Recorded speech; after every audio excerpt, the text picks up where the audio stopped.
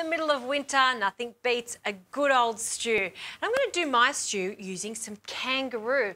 Kangaroo is a fantastic substitute for many different meats, and the best thing about it is you can get kangaroo at lots of your supermarkets these days. So I've just been preheating a saute pan, and we're going to cook our meat first. So what we want to do is get some good colour on our kangaroo. So first up, the oil. And we'll cook about 1 kilo of this lovely diced kangaroo.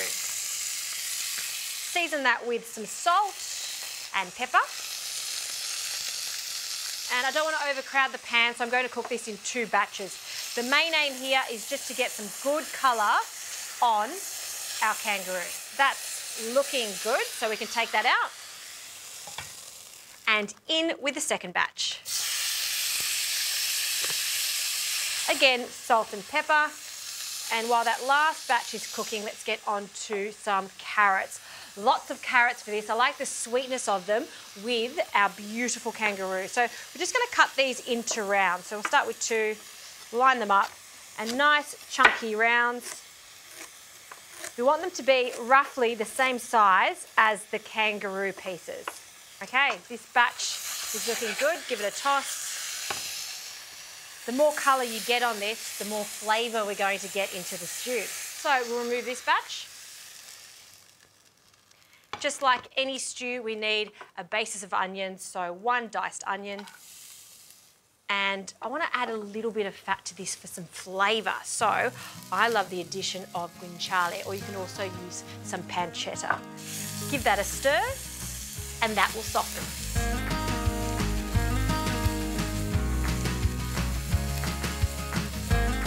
This until we've got some good colour, and the kangaroo can be placed back into the pot along with any juices. Give that a stir. And so we've got a lovely thick sauce. I'll add a sprinkle of plain flour.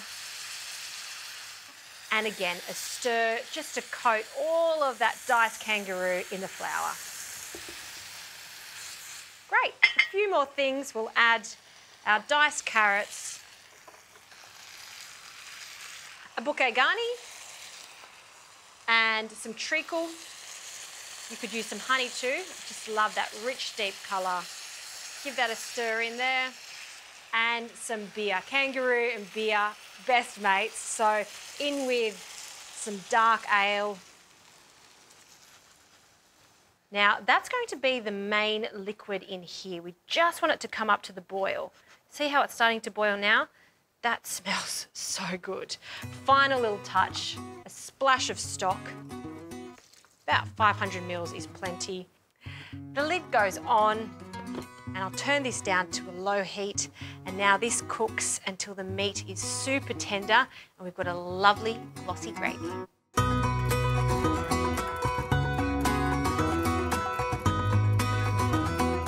Smells so good in here, and have a look at this stew.